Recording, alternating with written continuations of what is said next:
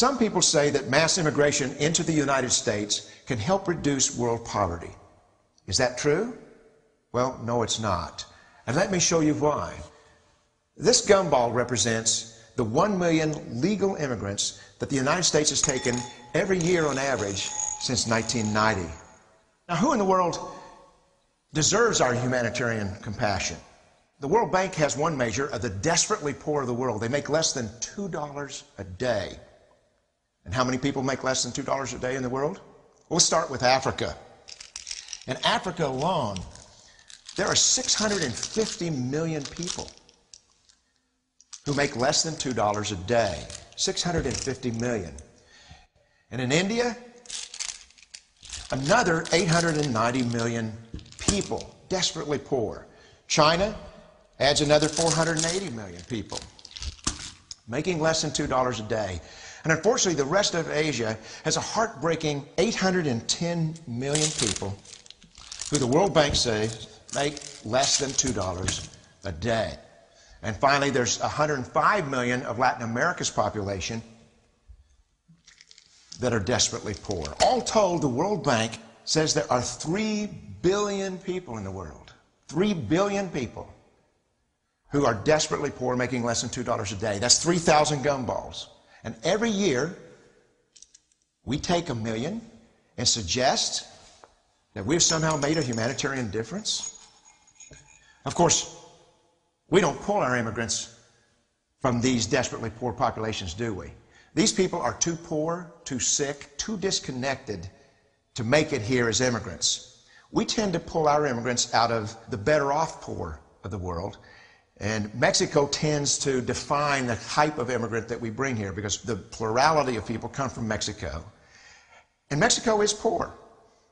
How many people in the world live in countries that have average incomes lower than that of Mexico?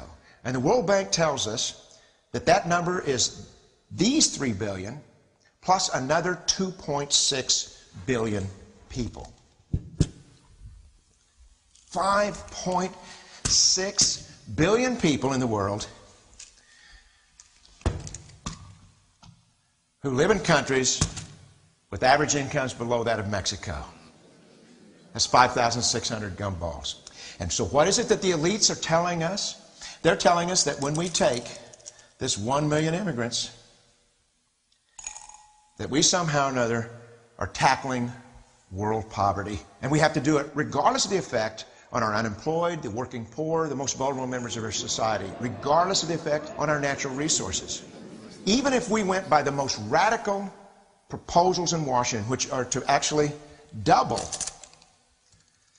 our immigration to 2 million a year, which would totally overwhelm our physical, natural, and social infrastructures, we couldn't make a noticeable difference. And we may be really hurting the impoverished people of the world because the million that we do take are among the most energetic, often the better educated, certainly the most dissatisfied people that if they did not immigrate would be the agents for change to improve the lot of all the people in these countries. The true heroes in the global humanitarian field are the people in these countries who have the wherewithal to immigrate to another country, but instead stay in their countries, to apply their skills to help their fellow countrymen. Unfortunately, our immigration system tends to entice these very type of people to abandon their countrymen. The impossibility of making even a dent is actually worse than it looks here. Because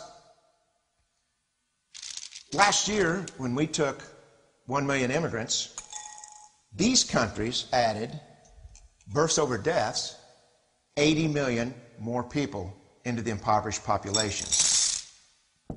And this year, Congress is bringing in 1 million legal immigrants. And this year, according to the United Nations, these countries are expected to add another 80 million people. And next year, you can be quite sure that Congress, unless stopped by the American voters, will bring in another 1 million immigrants. And these countries, unfortunately, will be adding another 80 million people into these impoverished nations. We could take 5 million a year. But we'd never get ahead of what's happening in these countries. Not in this century. Don't you see? Immigration can never be an effective or significant way to deal with the suffering people of the world. They have to be helped where they live. 99.9% of them will never be able to immigrate to a rich country. There's no hope for that. They have to bloom where they're planted. The only place that 99.9% of these people can be helped is where they live. Let's help them there.